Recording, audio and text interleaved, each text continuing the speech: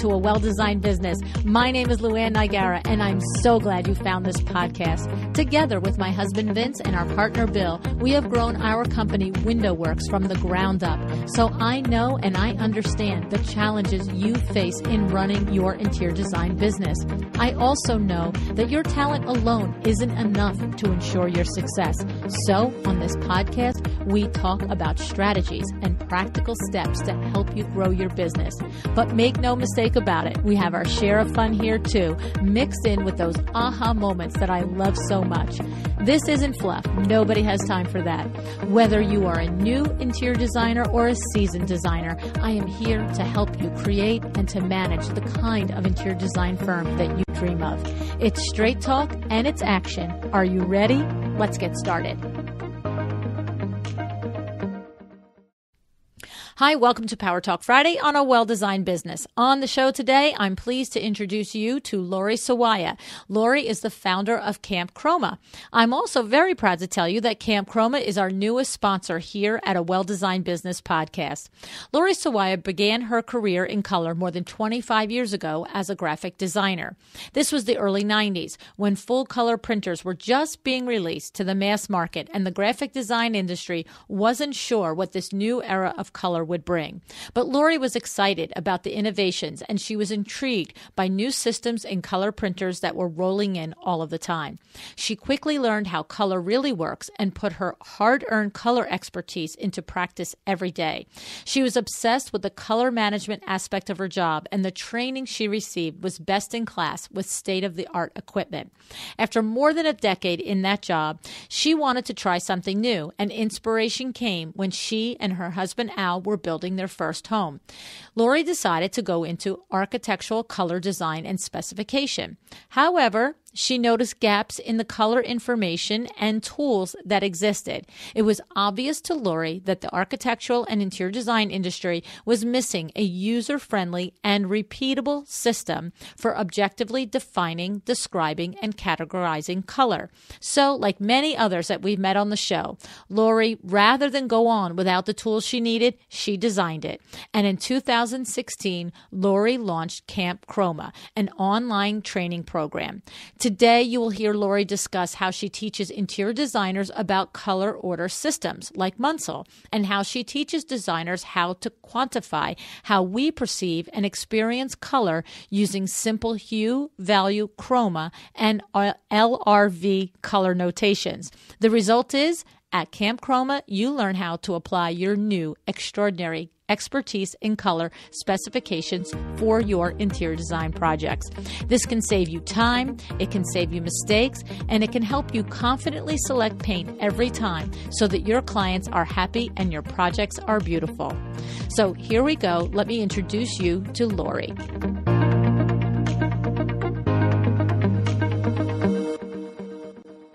Hi, Lori. Thank you so much for joining me on the show today and for being the newest sponsor in A Well-Designed Business podcast family. How are you today?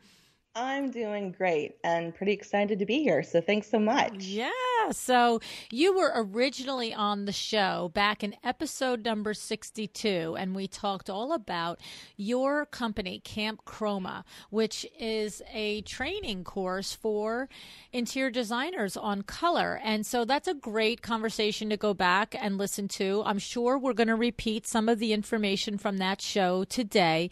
But I guess, you've had, even with that show so long ago, enough interest generated from listeners of the podcast that you reached out to me and said, hey, lady, I want to be a sponsor. Yeah, I did. Absolutely. So this is awesome, right? So I'm very excited about this collaboration. And of course, anytime I have a new sponsor to the show, I always like to do this full program devoted specifically to the product and or services that you bring to the interior design community, so that when they hear your commercial next week and it's a 2 or 3 lines about Camp Chroma, they absolutely have an understanding of what it is more than I can express in just a few moments at the beginning or end of each podcast. So, Laura, just start us off right out the gate. Tell us a bit about Camp Chroma and what it is and what you teach interior designers in your color course there. Okay. Well, I noticed in the landscape of design education, there was a bit of a underserved market as far as the color science and how color works from a scientific perspective.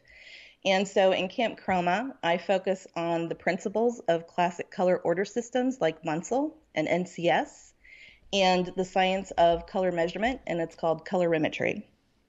So that's what I focus on, and I call it the practical application of extraordinary color expertise because it is extraordinary in that it's very different from what you learn in school about color and color theory. It's a very different perspective on how color works, and it's really how color is made, right? What I teach you, the data values that are used, that's how they make color, whether you're talking about paint, plastics, countertops, dyes, whatever. This is the basic information, the color DNA needed to make color. And I teach you how to leverage that in your design workflow to, specify color accurately, faster, better than if you were trying to just shuffle through some paint chips and eyeball it. Okay, so this sounds like a really cool thing, by the way.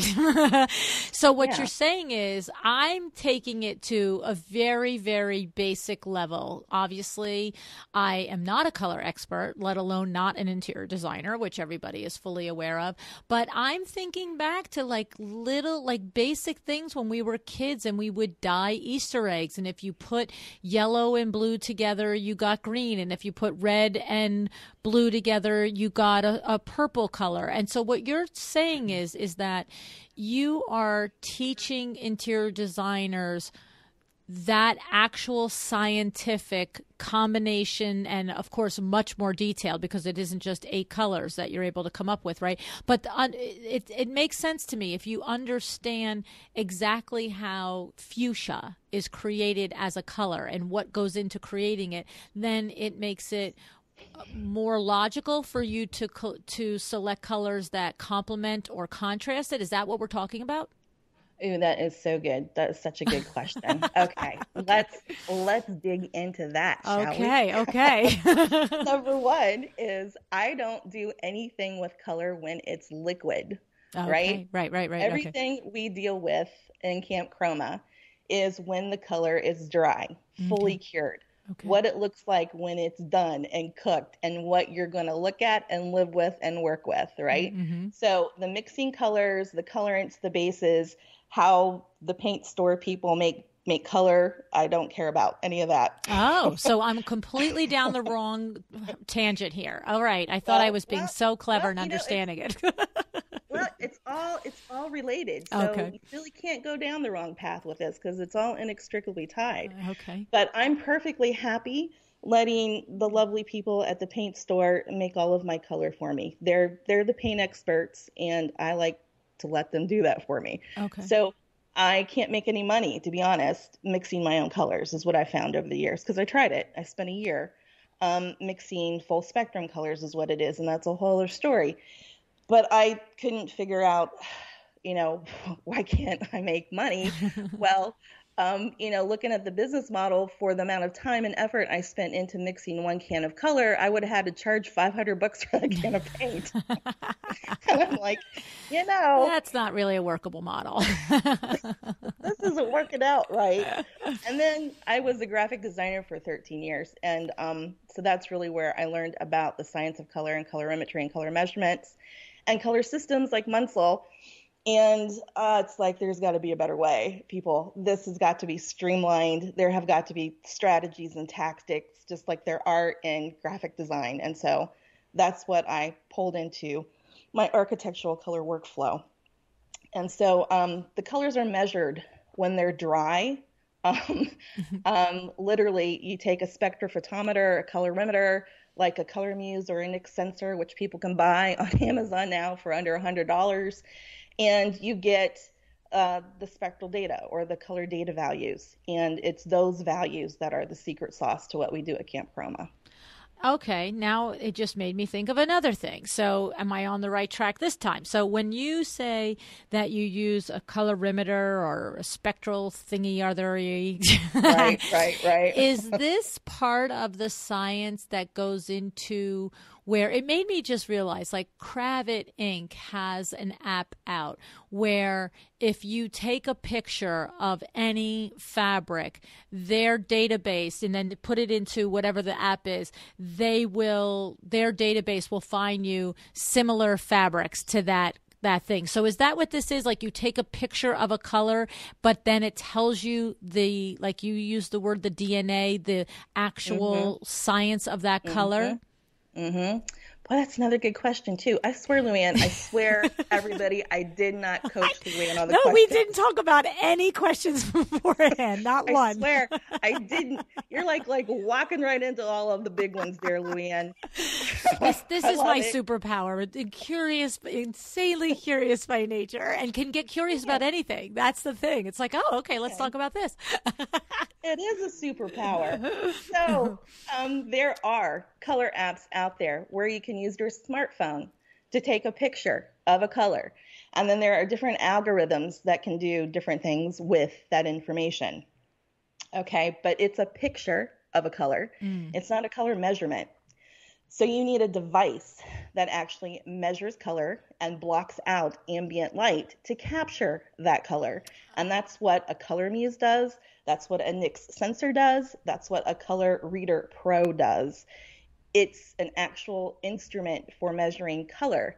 Now, in big color labs where, the paint manufacturers and dye stuffs and plastics, they have benchtop spectrophotometers that's super scientific, super expensive device for measuring color, and it splits it into different wavelengths and different parts, and then they do all kinds of neat stuff with all of that data and information. But the colorimeter that you can buy, actually, you guys, Sherwin-Williams is now branded the Color Muse. So you can go buy a Color Muse at the Sherwin-Williams store. They call it a Color Snap Match. It's $60.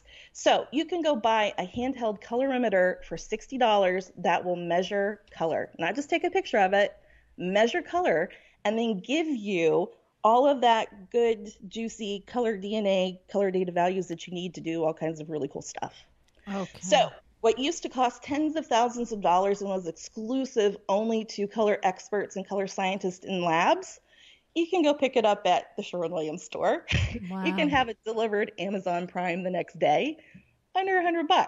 And so it's that science, it's that technology that I am teaching you how to leverage in Camp Chroma. Okay, because it's not enough to just have that data. Like you don't know what to do with it or how to work with it and how to have it help you do what you do for a living. So, and I just want to recap and make the distinction. So an app that you take a picture of the color and that's basically, that's not the DNA. That's not what created that color. That's just a color on its surface being matched on its surface to another color. So you're talking about this Color Muse is something that will... It's almost like it's almost like an MRI, it sounds like, for your body. Like if you take an MRI, it's going to tell you all about the insides of your body and what makes you up, right? True. Right? Yeah. But if you're not a doctor and you don't know how to read the MRI, it's like, well, been good for you. You know what that is. So it's almost like I could use this $60 device, but if I don't know how to translate the information or what I do with the information that the device tells me, it's sort of like whatever. Right.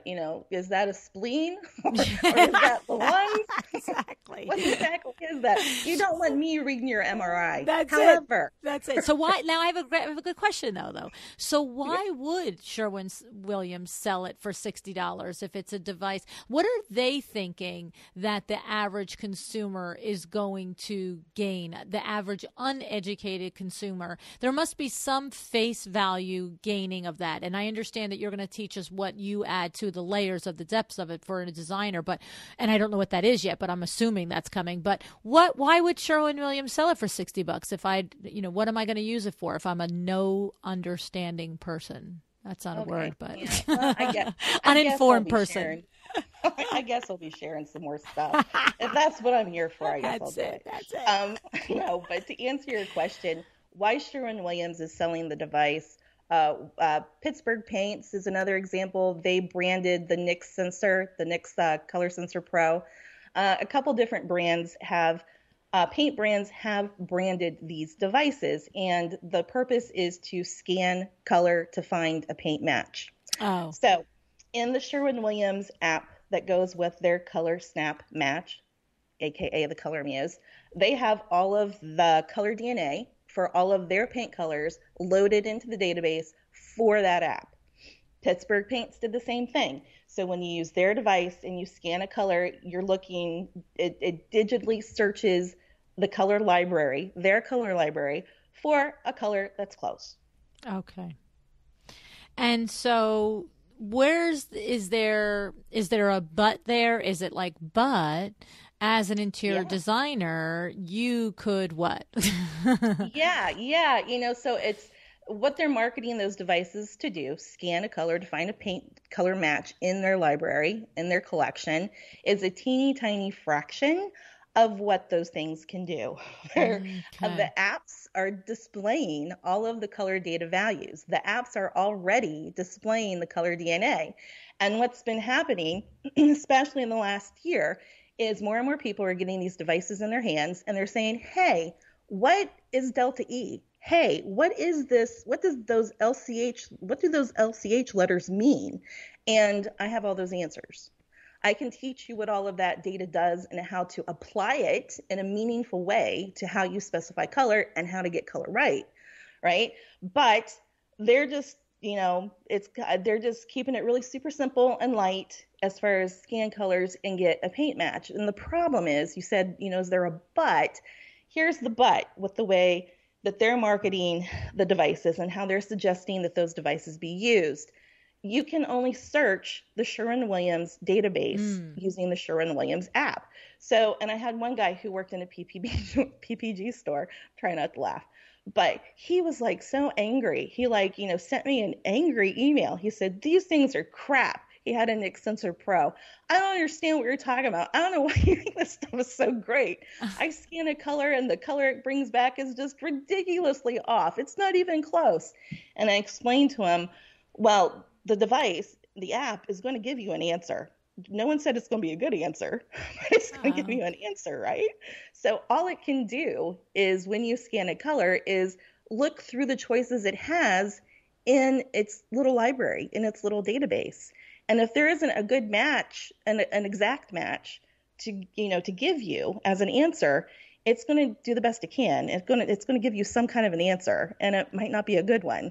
Okay, so let me understand something before you go further, because I'm going to forget it. So what you're saying is if I'm an interior designer and I happen to use the Sherwin-Williams, Color Muse, I'm not going to use it to get me the color match because, like you said, so if I do put a thing in there and it's going to give me the best available color based on the DNA of the thing I took the scan of. However, that could be 15 colors, tones, hues, shades, whatever we're calling it, off from the actual match. But if I'm an educated interior designer that's been through Camp Chroma, all I'm using the device for is to get the DNA of the color, and then I don't care if it gives me a match from Sherwin-Williams. I'm now going to use that data that it gives me, and I'm going to actually be able to scientifically identify the color that I want from anybody's color, whether I'm looking at, like you said, plastic, or I'm looking at paint, or I'm looking at whatever. Is that correct? That is absolutely correct. Oh, there's the rub. Yeah. So, on the outside, oh, look at that nice little scanner that can help you find a paint color match. Isn't that cute? That's so nice. Yes. But look at all of this data right here. Look at this color DNA. And if you know what to do with that data, and if you know what resources to pair with that data, you can rule the color world. Okay, so that's like having a Ferrari and driving it your kids back and forth to school in it and never bringing it on the open road. Yeah, that's like, like getting scared off from the Autobahn. Yeah. Right. You need to get in there and you need to drive it. You need to drive. Okay. Okay. So, you know what? I don't know that I had this level of understanding during our first show. So, and it again proves my theory that sometimes you have to hear things more than a few times before you get them. So, okay. So I'm now I'm just going to recap it in case there's our friends that are somewhere going, wait a minute, I missed it. So what we're saying is that casual Mr. and Mrs. Smith living in Oshkosh, wherever in the world, they want to match a paint color for their master bedroom into their bedspread. Okay, go into Sherwin-Williams, buy this little Color Muse thing, click it, it gives you a paint color. It might be exact, it might be a couple tones or hues or whatever off, but it's going to be in the family and it'll probably be fine, okay? But what we're saying is that we're not using it to ask us to give us the answer. We're using it to give us the data that it used to come up with the answer. Yep. Love it. Okay. Love it. Yep. Okay. And that's the difference between a color strategist and a color consultant. Okay. Now, take me a step further. So, what do I do? Do I use this device, this Color Muse, or whichever brand that there are that we use out there? Do I, as a designer, I know I'm going to use the information I learned from Camp Chroma, but as a designer, am I on a daily basis actually taking a picture of the quartz countertops that I'm specifying and I'm getting the colored DNA from the quartz countertop? Or are materials and things that like, no, Luann, you can't take a picture of that and get the DNA? Like, what are the surfaces and the things that we can use it for? Right. Okay. Well, first of all, I want to back up, and okay. we're not taking a picture. Okay. We can't take a picture. Pictures aren't for color strategists. We need measurements. That's what we need and like and love. So we need to take a measurement of the quartz. We can take a measurement of the floor tile. We can measure the color in the bedspread. We can measure the color and get that color DNA. Once you have that color DNA, let's start talking real values. Once you have a hue angle, if you have the hue angle for a color, then you can figure out what other colors go with it. You can identify its characteristics, and you're able to start anticipate how it's going to render in a space, how it's going to respond to a certain quality of light. If a color in a certain hue family doesn't work in the room, if you have that hue angle, you can look at what hue family it belongs to, and you can logically say, this isn't working. I need to go find another color from a different hue family, right? Okay. So it puts you on the fast track to finding the right color for whatever you're looking to do. As far as measuring materials of different colors, that's a common question I get. It's like, yeah, but my quartz, it has 10 different colors in it. What am I, right. It's going to give me 10 different readings. It sure is. I tell you how to do that in Camp Chroma. And just really quickly, pick one spot of the most solid area of color that you can find, because it measures super small, right? You only need a teeny tiny dot. Take 3 to 5 measurements, and then you do an average. Right. It isn't rocket science. It's color science. Right. So are we, and I have a question about the point you made just before that, when you said if a color hue value or whatever the word you used is not working in a room, and what that hue value is. Is it hue value? Is that the word you used? Hue angle. Hue angle. Okay. Mm-hmm. Hue angle. If a hue angle is not working in a room, and what that hue angle is, then what you said was, so then you're going to not continue to select colors from the same hue angle. You're going to, jump ship and go to a different place. But my question is are we basing whether a particular hue angle doesn't work? That's a subjective thing on our part. We're saying, I don't like this color in this room. And what you're saying is, okay, so if you don't like this color in this room and you know what the hue angle is, you're probably not going to like the other 5 colors in that hue angle. So just go to a different hue angle. Don't putz around with the fan deck and make yourself crazy. But the initial like or dislike is based on the whole interior design process that you're bringing to it. Is that correct?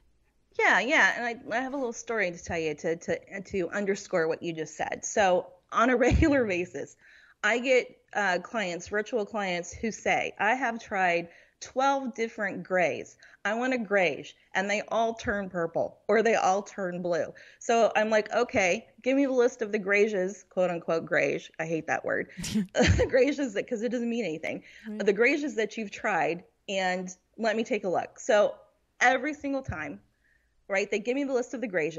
I go pull the data. They're all from the very same hue family, right? Mm-hmm. So isn't the definition of insanity doing the same thing over and over, expecting a different result? Right, exactly. So I like put an end to the chaos and I stop that insanity. It's like you are drawn to near neutrals from this hue family. And I understand that you think those are pretty, but it's not working with the quality of light you have to work with in your room. Okay. That's why they're all turning purple. That's why they look like this beautiful, warm, lovely neutral grayish color in the store and out on your porch, but when you get it on your wall, it looks lavender. Right. We can't keep pulling those colors that you think looks pretty in the rack. We have to go a different strategy. Okay. And here are the tactics that we use to do that. We go to a different hue family. And should we make an assumption that the paint decks are not necessarily set up with anything in mind to this hue angle that you're discussing, so that somebody could be 4 cards over and 1 out of 5 of those colors on that strip could be in the same hue family as one of them in a 4 strips over? Is that why we can keep getting screwed up? Because I got to believe that a thinking rational person isn't necessarily, if she's on her 12th color selection, it's not working. She's not running down the strip that are supposedly quote unquote grouped together as a family, right? Well, this is another really good discussion. There is no logic to a fan deck. I don't care. I don't care. We want there to be, but there is not. Everybody wants there to be. You can't count the leaves in, the strips in the deck and figure something out. You cannot look at the last color on the strip, the darkest color on the strip, and get some indication about the hue family for all of the other colors on the strip. Right. There is no rhyme or reason to it. Right. So, those are 2 super big urban legends of color that just will not die, is that there is some logic to the order of a fan deck, and that you can look at that bottom color on the strip and assume it's the lightest version of the darkest color, right? I have to say, I think that's pretty, I have to say, I think I've subscribed to that. Although sometimes you could just tell by looking at it that it doesn't seem logical, but then that's where you second guess yourself and say, well, it must be because it's here on the deck on the same strip. Oh my God, Luann. Oh, that is just it right on the button. It's like people get these little nuggets, right? These color tips, quote unquote. Then they go try to execute. Mm-hmm. And when they try to execute to it, they don't get consistent results. And then they're like, hey, what the heck? I've seen this information. I've seen this color tip on all of these color design blogs telling me to do it this way, but why doesn't it work for me? Right. And then they assume, right? That they're the dummy. Yeah. That they're not good with color. I have to say, I'm having an aha moment right here, because if I had a nickel for every time I said to a customer of mine, oh, I don't want to help you pick your paint color. I hate picking paint color. It's my biggest struggle. And the thing is, what it is now I'm having the aha moment, because I have exactly experienced that. I have looked and first of all, I'm never getting hired to help with paint colors. I'm there to do the window treatments. And by the way, what paint should I put with this now that we picked our drapery, right? And stand in her lane. Yeah, right. And the thing is, in the beginning, you'd be like, oh, let me take a look with you. You know what I mean? And the thing is, what I've learned with doing paint in my own house 1,000 times is that I can't do it without painting 16 pieces of, poster board and putting it all around the room. But I have to tell you, I'm having an aha moment, and I know why. It's because I've always made an assumption, even though I'm looking right at it and see that the color hue of one does not seem the same as the other one on the same strip, that it can't, I've always made an assumption I must not be seeing it right. I must have a little, you know what I mean? Isn't that so funny? But yet at the same time, I've always been aware that I have a pretty good sense of color, in the sense that I have always had the ability to keep a color in my head. So if I look at your bedspread and I see the color, I can come back to my showroom and find fabrics that have that color tone, hue, value, whatever the word is in it. And then I would say, well, why can't I pick paint color? And that's because I've laid too much importance on the deck that I thought was smarter than me. Love it. Right, right. So there's a couple things to unpack there that you just said. So number one, some of the strips it's called a letdown, right? When you start with a darker color and then you let it down incrementally and very purposefully in steps. So you go from darkest to lighter. Some of those strips and some of those fan decks work out that way. Right. And then some of them are just a hot mess, hodgepodge of different color families. Just enough to make us all crazy. Just enough to make you all crazy. So, but, those fan decks are put together and ordered for the guys at the paint store to make paint. They're not put in order for people to specify color and choose paint colors, right? It's their color tool. It's not our color tool. Right. So, people get confused about that. Even the paint brands get confused about the objective of what their color tool should be. But I won't pick on them because they're awesome anyway. I love my paint store people. Yeah. So, anyway. Okay. So then to wrap it back around and we think about actionable ways that this is used. So I'm an interior designer. I'm busy specifying a kitchen and I've picked a countertop. I've picked a floor. I've picked, or I'm about to pick, I have to make a commitment to one thing. So maybe I make my commitment to my countertop. That's just got some color or whatever it is in it.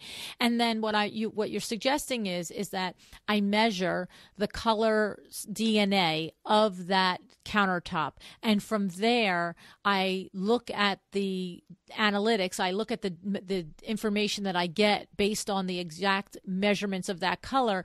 And I say, okay, so this is a color floor that I like and I need it to hit these hues. So then I measure the floor that I picked and it confirms for me, boom, that's why I like it. It's good. Or I measure it and I say, oh, that's not going to work. Like, is that where this is going? Yeah. And I actually have a really good example of my own. I did this and I can't believe I did this.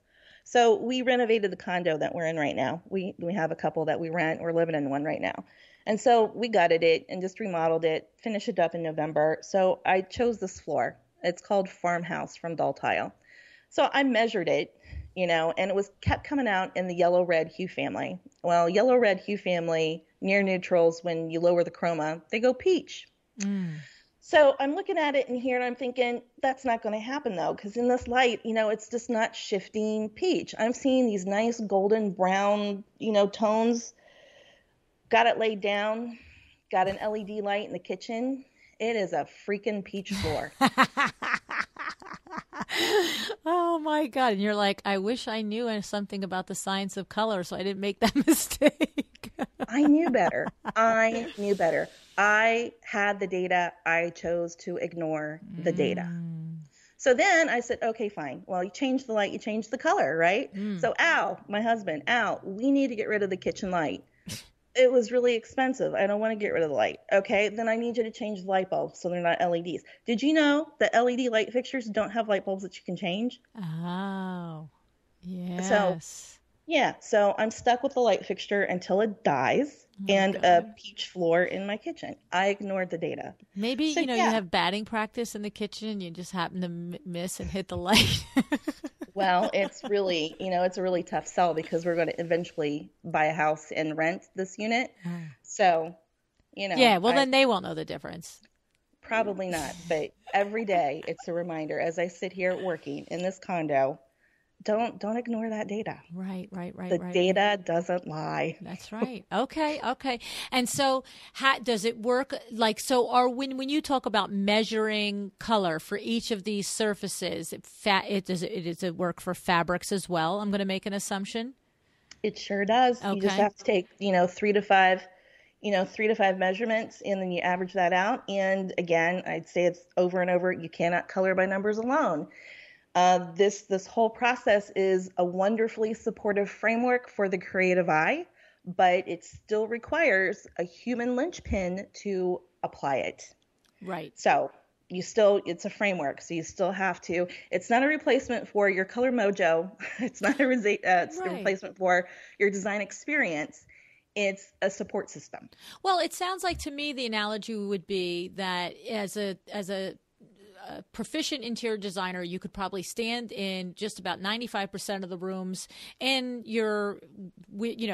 every client's home and know that, I'm going to fit a sofa here. I'm going to fit 2 end chairs. I'm going to fit a coffee table. I'm not going to need a round coffee table. I'm going to need this. I'm going to need that. But that doesn't mean you still don't take the measurements of the floor plans and plug it all in and confirm exactly what you knew to begin with, that you needed a 70-inch, love seat instead of a 90-inch sofa, right? I mean, so it's sort of, you still bring you to the process. You still bring your years of experience, your innate color, sense, and style and taste.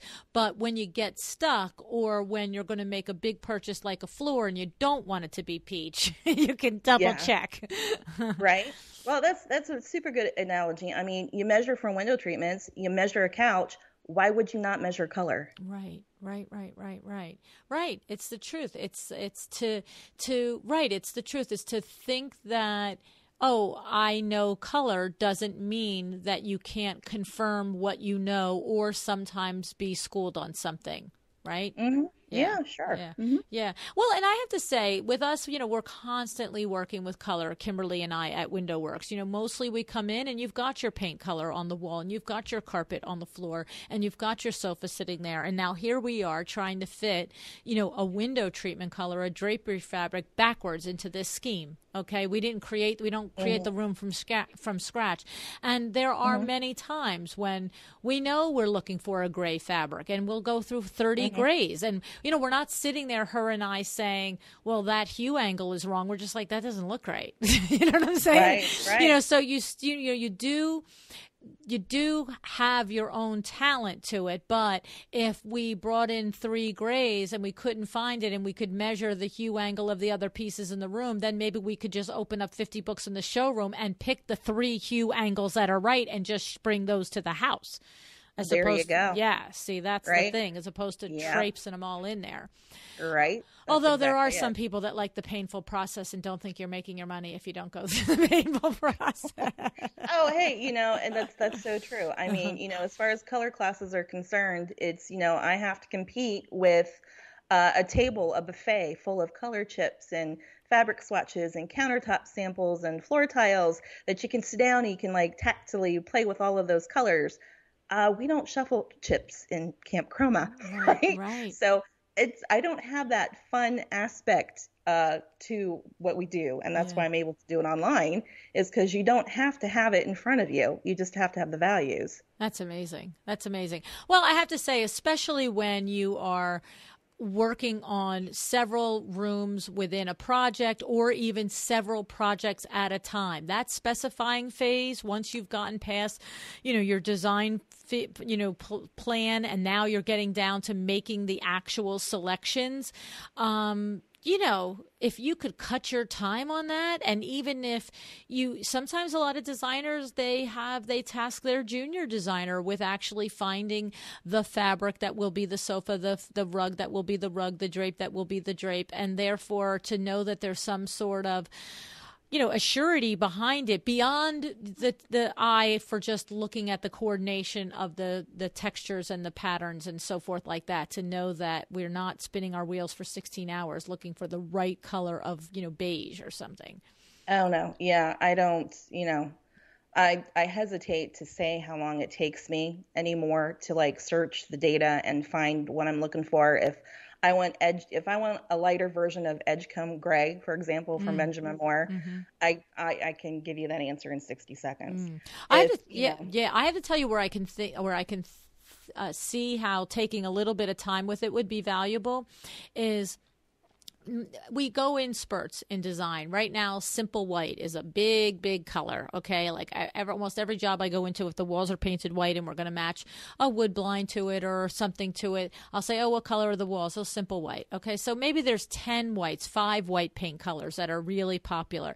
If I were to ever just take the time to do the measuring of all the Hunter Douglas wood blind colors and on the Hunter Douglas whites and the duets and like that, and then match them up to the Benjamin Moore whites, now I don't have to stand there for 20 minutes going, okay, is it this one? Is it this one? It's like, oh, you have simple white. That's, vivid white. You have dove white. That's, designer white. You know what I'm saying? Well, yeah. In my opinion, every manufacturer, Hunter Douglas, Anybody who makes anything for interiors, they should be including a hue, value, chroma, LRV color notation for every single product because people won't miss on the color then. Right. And, I teach you about we've only talked about hue angle, but there's also value, chroma, and light reflectance value. They're called the psychological dimensions of color. It's how we see, process, and perceive color. And we can quantify that. Right? That's what colorimetry is. We quantify the human perception of color. And in some paint brands like Dunn Edwards includes hue, value, chroma notation for their colors, right? So if everybody had a color notation, it would be amazing. I mean, you just wouldn't have to fiddle fart around trying to see some characteristics and colors that everybody perceives different anyway, right? Right. It sounds like to me, it's almost like having all the nutrients and the calories and all the vitamins and everything on the package. It's like if I'm a diabetic and I have to have 23 grams of carbohydrates every meal, what do I could just look at the package. So you're saying everything, big manufacturers of things that they're putting out every day, tons of thousands, like Woodblinds and Duets, if they just told us what the calorie content and the carbohydrates and the grams were, we'd be almost better off. So how about that, though, that subjective layer, like you said, like how about colorblind people? Not, I mean, look, colorblind people are, but I mean, there's degrees of colorblindness. So what happens if what if the floor that you selected was exactly the right floor and it didn't necessarily, is it possible that it doesn't necessarily show up in Reed Peach, but a person perceives it that way because of their own deficiencies with what the gifts of color have been giving to them are? Do you know what I'm saying? Like their DNA of their own color eye perception. Oh, absolutely. The hue angle is specific. It's very specific. The hue angle measurement that you get, that piece of data that you get, is captured under a balanced quality of light called D65, a 2-degree observer. So that's very specific. Under this quality of light, this color, these are the characteristics of this color. So if a color shifts or changes off from its original hue family notation, its hue angle, then something's up. Either the quality of light that you're looking at the color under is unbalanced, or your observer, your person, your client has color deficiencies. I'm stumped. So what does that mean? Does that mean that the color is still presenting in its actual hue angle, but the client is seeing it differently? Yeah, I mean, the color is what it is, right? So okay, so that's right. So that's what I'm thinking. So how do you account for that? You measure the customer? Well, the magic of this whole process is now you know. So now you know what you have to deal with, and now you start unpacking your strategies and tactics to find a solution. So I've had several clients who were color deficient. In fact, my first client was colorblind, and she was like super sensitive to color, and we were doing their exterior. So it was, that was my very first experience, and I understand the color deficiency well. So now you can see, you can gauge, you can actually plot it on my color strategist color wheel and figure all this out. So what's going to be the right color to go with the contents of this house? So when people walk in the door, they don't think that you have lost your mind, right, but it's still going to make you happy. You're able to work out all of that because you have the data, as opposed to just pulling stuff out of your hat and trying to make something fit. So are you saying that, like, most people don't walk around, a truly colorblind person knows they're colorblind, but the rest of us have no idea. I say I'm great at color. Somebody else might say you're full of crap, Luann. You know what I'm saying? Like, so the thing is, what are you doing? Are you taking the time or suggesting that you just have like 5 surfaces in front of you and you actually know the hue angle of this is going to read peach, say, but you say to your client, what color do you see in this? And if the client says, I see yellow, you're like, okay, let me test her on this one. And do you do like a little, almost like a baseline, like, okay, this woman actually is presenting with a degree of color blindness or a color deficiency. And so now everything I suggest, I have to ratchet one way or another? Or like, how do you know the person is having those deficiencies? Are you actually testing your clients?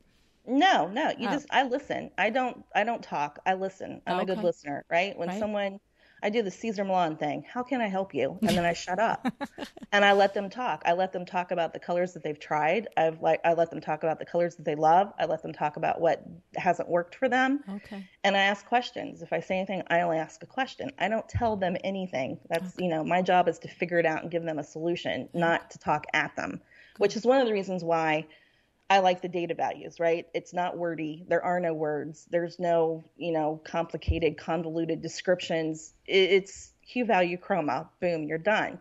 But I did have a client who had been through the color consultant at the store, at the paint store. She had hired an independent consultant. She tried an interior designer, and she was upset because they kept, every color they suggested was green. And she kept telling them she doesn't want green. Well, turns out that they were all suggesting perfectly lovely options, near neutrals, to work with what she had to work with. But she had a little bit of a bias in her vision, and she saw everything as super green. So I said, look, these are the hue families that, everyone suggested to you that you think looks green. So what we need to do, and of course I had my color wheel up shared my screen. I said, we can't do colors from this region anymore. Like the near neutrals from the Revere Pewter was one. I said, you can't have that one because it looks green to you. So we need to do something else. We need to come up with a different strategy. Let's take a look at another textile in the space. Do we want to take a look at the floor? What else can we pull from the contents in the space to find a paint color to relate to that? Because you're trying to tie it to your couch, and all the colors that go with your couch in terms of paint colors are looking green to you on the wall. We can't do that anymore. So we went to a pillow. Interesting. Interesting. So by listening to her, what you were basically saying is that your assessment was that it wasn't that each of these previous consultants were suggesting colors that 10 other people would have seen as green. She saw them as green. And your cue was that when she showed you all the colors, you're like, you know what? These aren't necessarily all reading as green to the rest of the world, but they Right. read green to her. And so Right. every color that would technically, from a DNA standpoint, go with her sofa is going to result in something for her only, that would have a green feeling to it, whereas the rest of us would see purely gray or purely whatever. So you said, okay, let's stop matching to that sofa. Let's match to something else. And then you were able to pick a different hue family completely off from that sofa that still matched and worked in the room because it came from the room.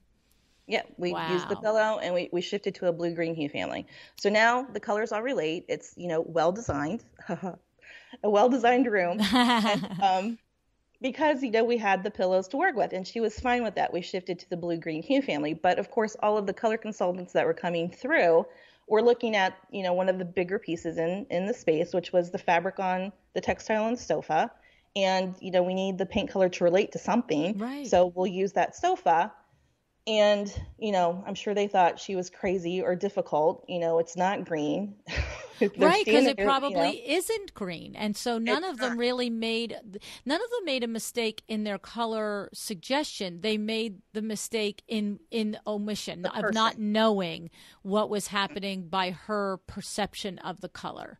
Right. Everyone goes down the path of, you change the light, you change the color. So, in this light, some of these colors could shift and look green, but they're standing there in the space looking at Revere Pewter and it's not green. She's standing next to them going, that's too green. And they're like, I don't know what else to do. Right. You're a lunatic. Right. It's not green. It matches the couch.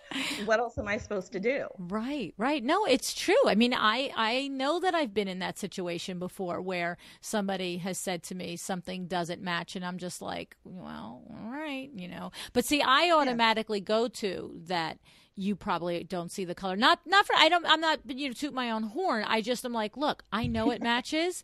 You don't think it does? That's on you. Let's find something else that matches. But I don't do it from a scientific standpoint, and that's that and the other thing. Do you know what I mean? I also have I've actually said to people before when it's been difficult to get to a color selection for them for a fabric or whatever, and I feel like we've hit it more than a few times, and they're like, I don't think it goes. I don't think it goes. I've actually asked people point blank, do you have a degree of color blindness? Do you notice it when you pick your clothing and stuff? Because you know what? Stop torturing me if you actually know this. You know what I'm saying? Yeah. Well, but I never would have known. My lack of information, I never would have known that there would be a way to pick something that person could see and could be happy with. I would have been like, well, look, do you want it to look good for the rest of the world and we all know it matches, or do you want to just acknowledge that you don't see color? Like, right. Well, here's the beautiful thing about the color strategist color wheel, and we are able to draw a picture of the situation using the wheel, hue families and hue angles. You take the person out of the whole equation. It's like, look, let's start talking about the color notations. Let's start talking about the hue family. And it's like, scientifically, D65 balanced color light, we know that this color belongs here on the color wheel. And then you can start drawing a picture and put all of the focus off on the data and off of who can see color and who can't. Mm-hmm. Right. Yeah, because it's not very good to insult your client right to their face. Exactly. Yeah, and then it becomes very matter of fact, and it's also works really well for tuning out other people's opinions. Oh, like the mother-in-laws. Yeah, my mother says this color is the color. Yeah, and I don't have a problem with that. I don't have a problem with losing control of my consultations. I don't have a problem with the painter chiming in with what he thinks he sees, or the mother-in-law chiming in, well, my mother-in-law said. It's like, look, here's the data. Right. So from this jumping off point, what kind of, where do you want to go with this conversation? Right. I appreciate her opinion, but here's the data. This is what you have. Right. And just to clarify, when you say you don't have a problem with losing control of the conversation, the consultation, you don't mean you don't mind losing control. You mean you don't experience the loss of control because you're keeping it to a scientific discussion, not a subjective, whatever. I love it. Well, yeah, people trust me. Right. I mean, You're establishing the credibility based on the measurements that you've collected, not on, your perception of the eye or whatever it is. Okay. Yeah. They trust me. It's like, here, I can lay it all out for you. Mm-hmm. And attorneys, engineers, doctors, they are super, super attracted to this approach to color because there aren't too many words. Men in particular, a lot of my tribe, a big portion of my tribe, my following is about 40% male. And, because there's just too many words with all of the other approaches that are out there. There are too many words. So I take all of the words out of it, and it's like, look, from, this perspective, from a hue family perspective, from a value chroma perspective, this is what we have. If you don't like it, this is what works. Artistically, technically, this is just, the perfect storm of color in your house. Mm-hmm. If this isn't what you want, great. We need to start talking about something else. Right. And at least you have direction from this point in time. You have, a pathway. You have a strategy now to follow. We know this doesn't work, so now we know where to go next. And you can get it done. Right. You're not going round and round in circles. You can move on. Yeah. I love it. I love it from so many aspects. I love it from the technical aspect of having an ability to measure something and understand the right or wrong of something, like you said, and being able to save a client that trauma of having going through 3 or 4 different people's help and paying for that help and really feeling unsatisfied and unfulfilled with their selection. So I love that. I also love the ability when I think about a busy design firm, whether it's a solo who's busy or a larger firm, being able to, with some confidence, know that other people can be tasked with things. And, it may not be, look, of course, there's 5 different fabrics that could be the perfect complementary fabric from a lot of standpoints. It could be texture, it could be pattern on it, it could be, the composition of the fabric. But to know that at least the color value has been established, and that's good, and all 5 choices that are going to be put in front of you, the color tones and values and hues are all going to be right. That's cool. I also love what we always talk about on the podcast is being able to set yourself apart, to be able to say on your website, I am a color expert, and this is why. This is the course I took, and this is what I do, and this is what I know, and you can rely on me to pick your colors because I know what the heck I'm talking about. So yeah. I mean, and I know from our previous conversations that a big part of your business is you are an architectural color consultant, and that your love of doing that is exterior colors. And I have to say, more than any place else, I think that is a lot of responsibility, because it's not like, look, I've 10 times in my life painted a room and went, after the first wall's painted, went, stop that. Don't like that color. Let me get back to the paint store. Don't just clean your brush. I'll be right back, buddy. You know what I'm saying? But when somebody's doing the outside of your house, you just sort of live with it. I mean, not that anybody has ever repainted the outside of their house right when it was been painted, but I cannot tell you the number of times that I have repainted our homes the same exact exterior color because I'm like, I know it works, and Vinny will kill me if I pick a color that I hate. Right. So I'm much less adventurous with outside colors. The price tag is much more expensive. Yeah, it is. Yeah, it is so to know that that's where your wheelhouse is, in addition to creating this course and so forth, but to know that that's your fun and games is picking exterior colors, that says something to me. You know what I'm saying? Yeah. Well, that's actually how I started my business in 2004, was doing virtual exterior color consultations, consultations. Wow, that's amazing. That's amazing. To think about doing that virtually even is crazy pants to me. Oh, you want to talk about virtual? I'll talk about virtual. Yeah, so that's the thing. You can do that because what do? Do you have them, do you ship them one of these color muses, or ask them to buy it and then ask them to take the measurements for the stone on the outside of the house so they're brick, and then that's how you do it online? Is that how that works? That's the way we do it now. In fact, one of my clients a few months ago, she's in Queen Creek, which is like, Phoenix traffic. I live in Arizona. It can be nuts, right?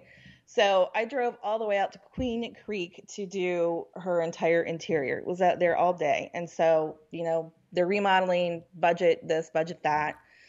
So, of course, a week later, she calls and says, we've decided to do the exterior too.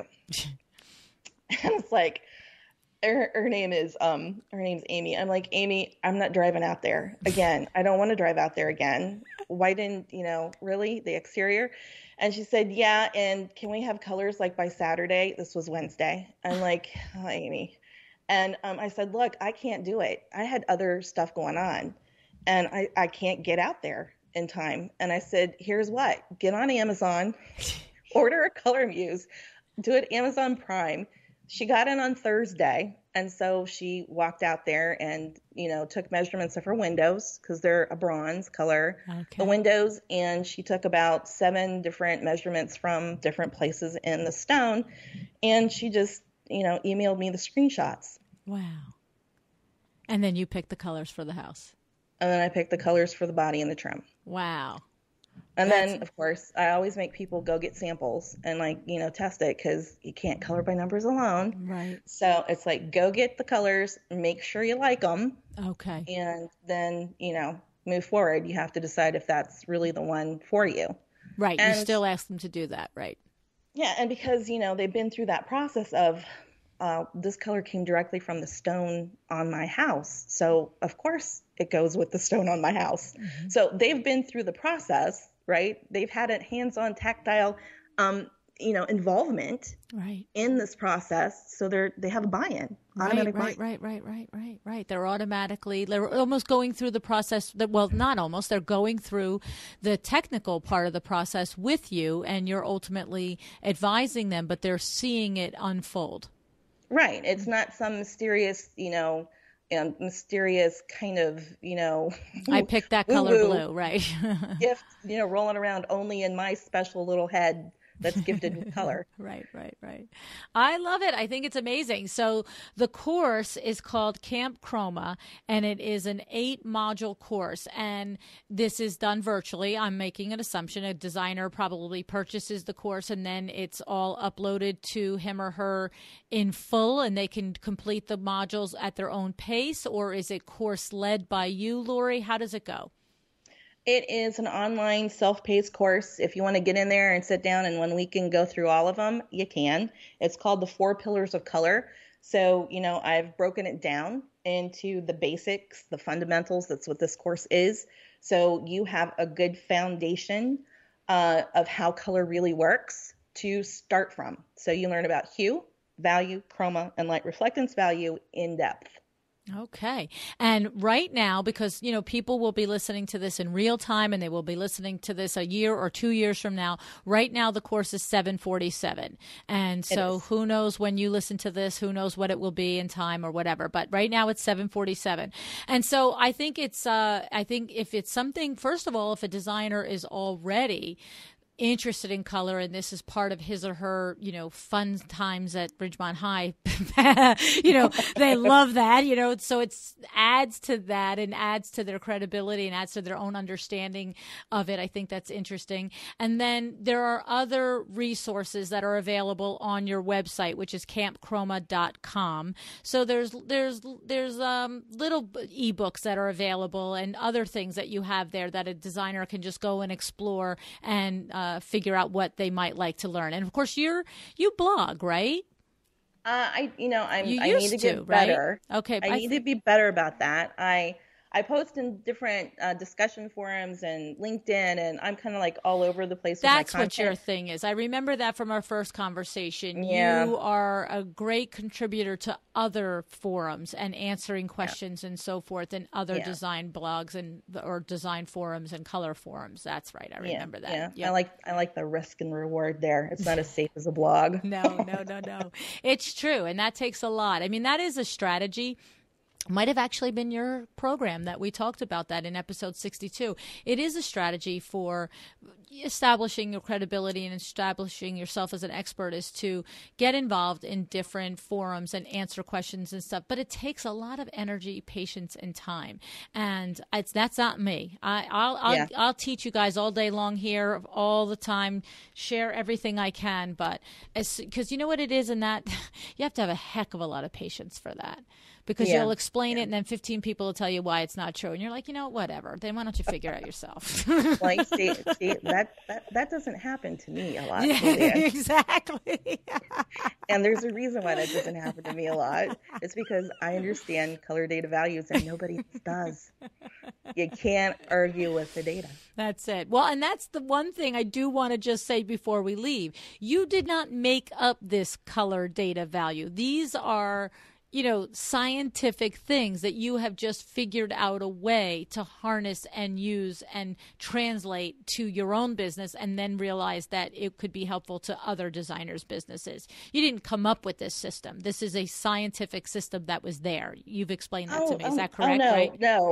No. In fact, if you can get behind the counter at a paint store, you'll see CIELAB values, CIELAB values right there on the screen. Right. That's the color DNA that they use to make everything. Right. So it's like, why are people going through all of these other methods and gyrations instead of going directly to the source and using, the nuts and bolts, just like they are? Right. Why aren't you using that to specify color?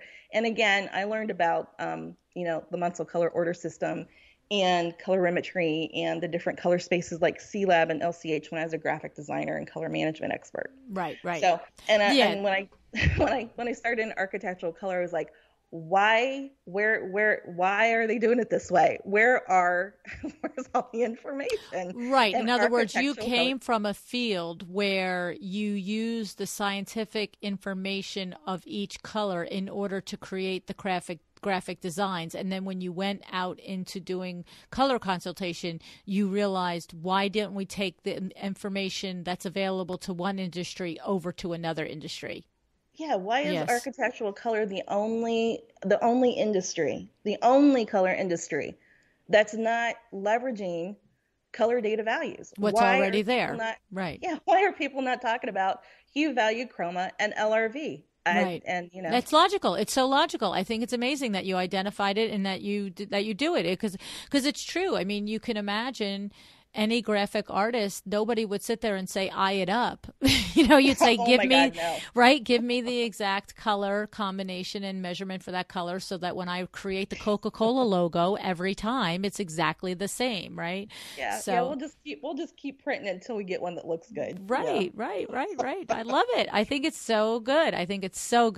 Well, I have to say, welcome again to a Well-Designed Business podcast family here, Lori. And for everybody listening, if you're interested in it, it's campchroma.com. And over the coming weeks, we will be featuring Lori as one of our sponsors in my little tidbits there. And I'll probably share little bits of information each week on some of the ways that you can help, Camp Chroma can help you in your interior design business. So, well, thanks, Lori. Thanks so much for being on the show. Thank you so much. I'm so excited to be one of your sponsors. I just can't even tell you. Thank you for this opportunity. Love being here. Thanks, Luann. Thanks. Thank you so much for joining me again today. This podcast is a production of WindowWorks, your resource for custom window treatments and awnings. To learn how we can help you on your next interior design project, go to www.windowworks-nj.com. And if you're interested in working with me on your business, either through masterminds or one-on-one coaching, or you want to know how to get my book, The Making of a Well-Designed Business, or you just want to know what's going on in the podcast land and where I'm going to be, all of that is found at luannigara.com. Thank you so much. Have an excellent day.